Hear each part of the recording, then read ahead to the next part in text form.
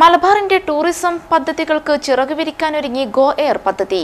കണ്ണൂരിനെ base camp ആക്കുന്നതോടൊപ്പം കൂടുതൽ വിനോദസഞ്ചാരികളെയും എത്തിക്കാനും പദ്ധതിയുണ്ട്.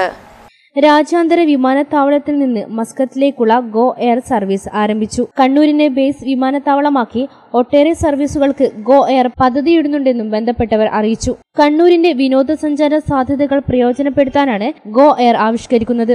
ഇതിന്റെ ഭാഗമായി tourism, hotel രംഗത്തുള്ളവരുമായി go air marketing general manager Harish Rao കൂടിക്കാഴ്ച നടത്തി. ചൊവ്വ, വ്യാഴം, ശനി ദിവസങ്ങളിൽ രാത്രി 9:45 പുറപ്പെട്ട് പ്രാദേശിക സമയം അർദ്ധരാത്രി 5 മസ്കറ്റിലെത്തുന്ന തരത്തിലും തിരികെ ബുധൻ, വെള്ളി, ഞായർ ദിവസങ്ങളിൽ പ്രാദേശിക സമയം രാത്രി 1:05 മസ്കറ്റിൽ നിന്നും പുറപ്പെട്ട് രാവിലെ 6 കണ്ണൂരിൽ എത്തുന്ന തരത്തിലുമാണ് മസ്കറ്റ് കണ്ണൂർ സർവീസുകൾ. തിങ്കൾ, ബുധൻ, വെള്ളി, ഞായർ ദിവസങ്ങളിൽ രാത്രി 10:10 കണ്ണൂരിൽ നിന്നും പുറപ്പെട്ട് UAE സമയം അർദ്ധരാത്രി 12:40 അബുദാബിയിൽ എത്തുന്ന തരത്തിലും തിങ്കൾ, ചൊവ്വ, വ്യാഴം, ഞായർ ദിവസങ്ങളിൽ അബുദാബിയിൽ നിന്ന് UAE സമയം രാത്രി 1:40 പുറപ്പെട്ട് രാവിലെ 7:10 കണ്ണൂരിൽ എത്തുന്ന തരത്തിലുമാണ് Abu Dhabi Kannur service. 4unews news, Kannur.